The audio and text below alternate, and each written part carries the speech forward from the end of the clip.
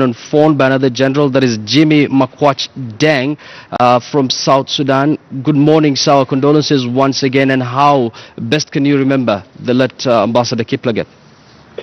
Thank you very much. A point of correction, my name is Jimmy. I'm the Deputy Ambassador of South Sudan to Kenya. I'm not a general, but I want to say our condolences as to the family of late Ambassador Kiplagat and the people of Kenya. It is very unfortunate that what the Kenyan people have gone through for the last 1 week and a half is really shocking. But South Sudanese in general share the same grief with the people of Kenya.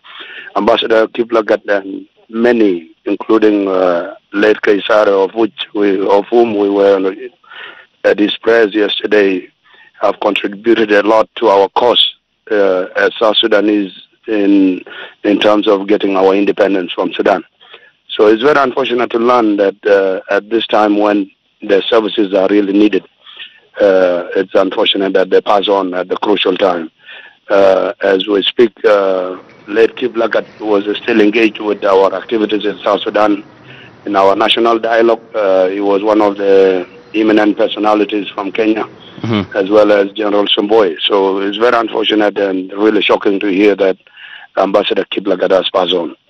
Of course, Ambassador, the late Kiplagat was one of Kenya's luminary foreign servicemen, and South Sudan is the youngest nation in Africa. You've just separated from Sudan a few years back. So how effective was he during the negotiations and during the peace processes there? During our struggle, Ambassador Kiplagat was a political mentor to our leaders. During our struggle and after our independence, the same thing. He has been a very good mentor to our political leaders in terms of bringing peace not only to South Sudan but within the region.